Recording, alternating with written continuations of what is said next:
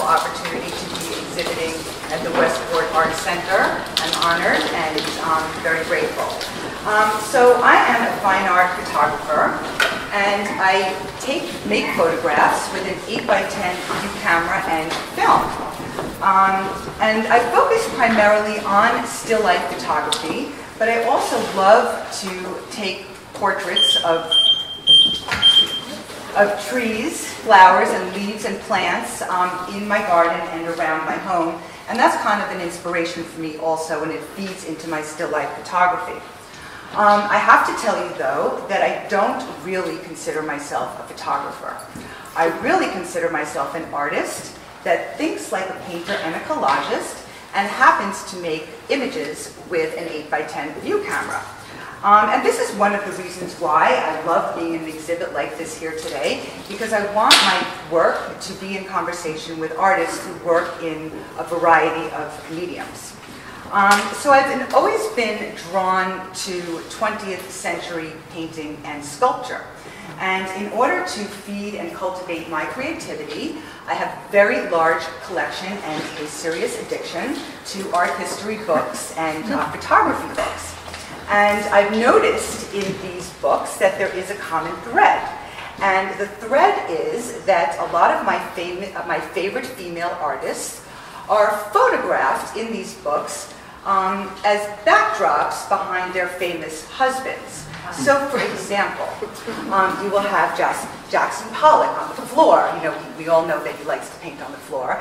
And you'll have Lee Krasner sitting behind him demurely, you know, looking over him. And this sort of thing goes on all day long between, let's say, Eva Hesse and her husband Tom Doyle, and Helen Frankenthaler, who I think divorced Motherwell because he forbid her to use cobalt blue. This actually happened. So, you know, we all know now, it's common knowledge, that the 1960s was a male-dominated art world, and the conversation was led by men. So I'm here to rewrite that historical narrative and see if I can sort of give these women you know, the time that they deserve here. So it's great news for me because apparently appropriation is a legitimate genre here, and so this has been the backdrop for me and the inspiration in creating the series that you see here today, and this is titled A Studio of One's Own.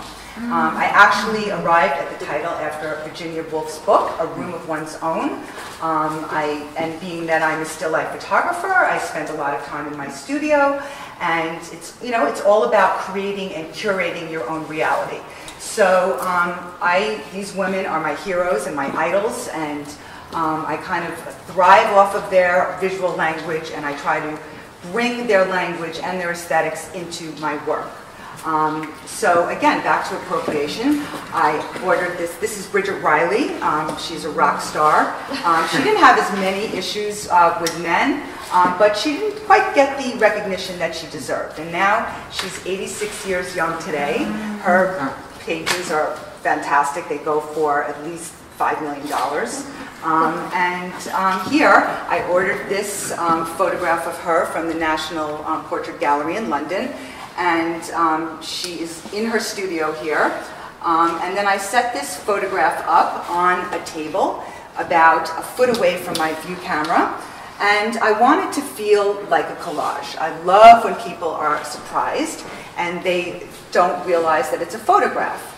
And so I arranged these objects around the artwork that you see here. Let's say Eva Hesse here in her studio, and Helen Frankenthaler in a book here. She's pictured in her studio on 21st Street. This is Helen Frankenthaler, and I call it the dot motif. This is wrapping paper of Damien Hirst, and it's kind of like a little dig against him because I kind of consider her the real artist, and he's kind of a backdrop for her. So bring it on. But I hope with this work to change, you know, the way that people view photography. You know, it's an interesting medium, and we live with it every day, and it kind of dictates a lot of the times that we view the world. And those photographs are there forever.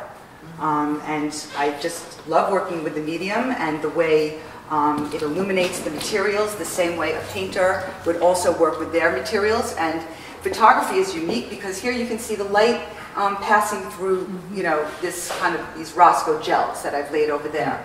And then I've also cut out mirror, and you catch a little bit of her reflection in this piece here.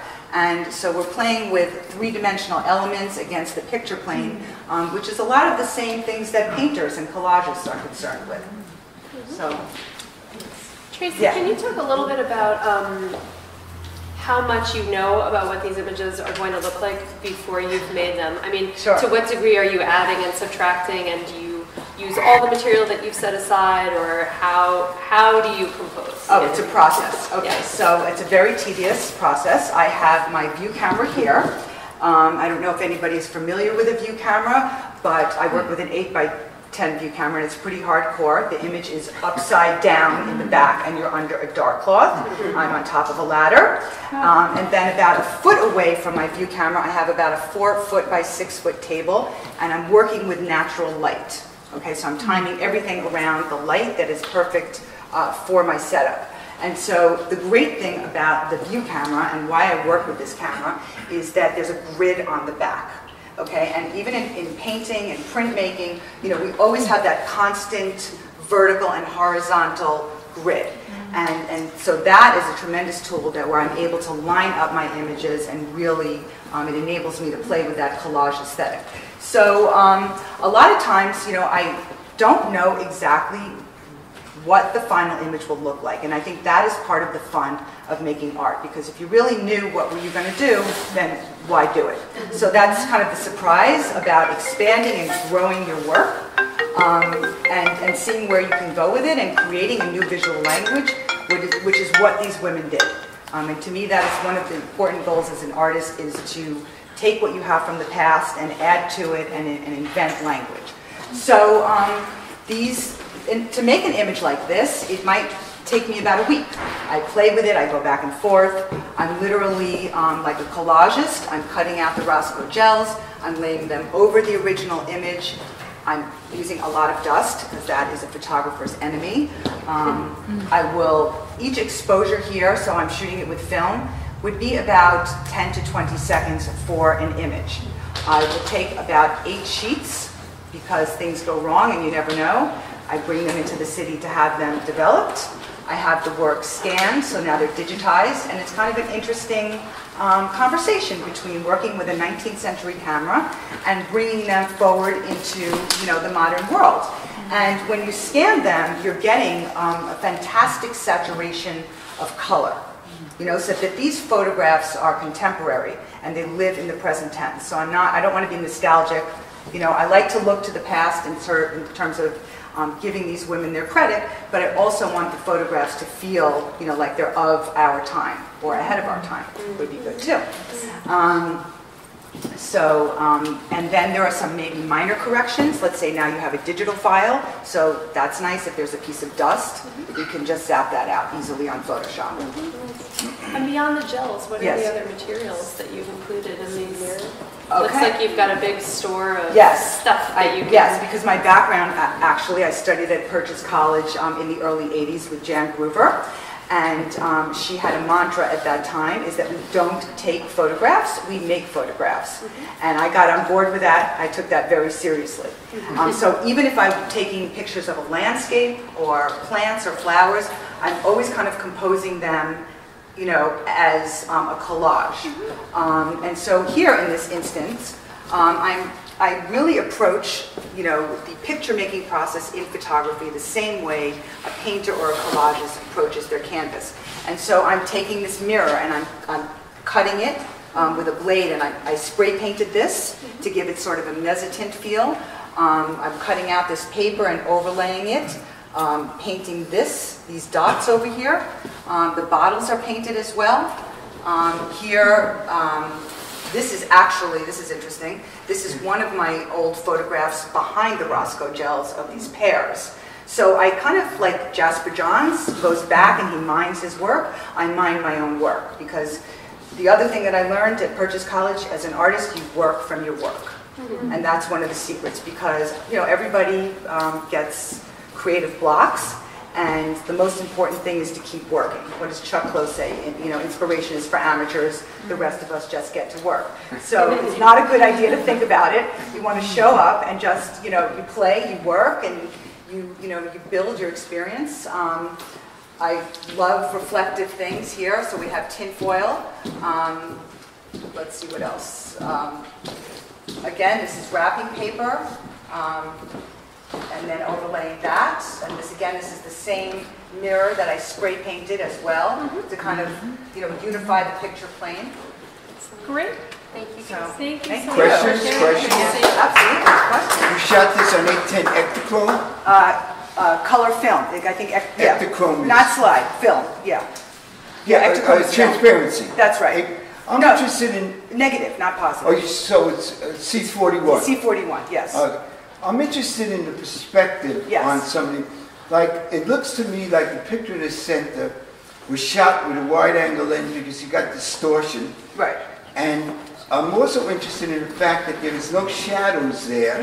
That it's a very short. So is this backlit in some way? Okay, so good question. It's actually, I have, the camera is here, okay, and you have the table here. And one of the reasons why I work with a view camera is because you can change the perspective on the back of the camera, and that's really why I use it. So you can... So you distort it from the back of the camera. I don't really think of it as distortion. I think of it as really changing the drawing.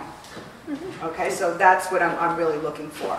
And then there are cues to the fact that this is natural light. So you can see there's a shadow here, a very subtle shadow. You can see the reflection of my window bouncing onto this bottle. And that was kind of something that I was thinking of. This was a prevalent theme in Diva Hess's work. She was very interested in windows. So these are things that kind of creep in to the subject matter. Wonderful. Thank you, Tracy. Thank you.